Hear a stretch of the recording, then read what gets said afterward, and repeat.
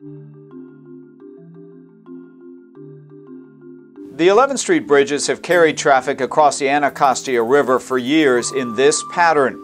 The green represents northbound and inbound traffic on the upriver bridge, the red southbound freeway traffic, and the blue local traffic bound for Anacostia.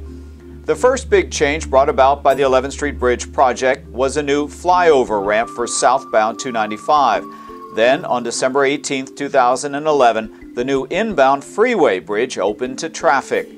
The next step will be the opening of the new outbound freeway bridge connecting to southbound 295. When that happens, there will be a new temporary traffic pattern for traffic heading into Anacostia. Drivers will need to exit the southeast-southwest freeway at 6th Street and follow the detour route to the old outbound bridge. That's only until the third new bridge, the local bridge, opens in the summer of 2012. That bridge will have two-way traffic and a shared bike and pedestrian path connecting neighborhoods across the river.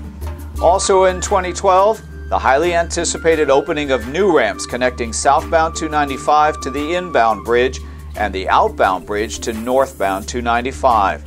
Links currently missing that will improve the flow of traffic for commuters and keep cut-through traffic out of neighborhoods.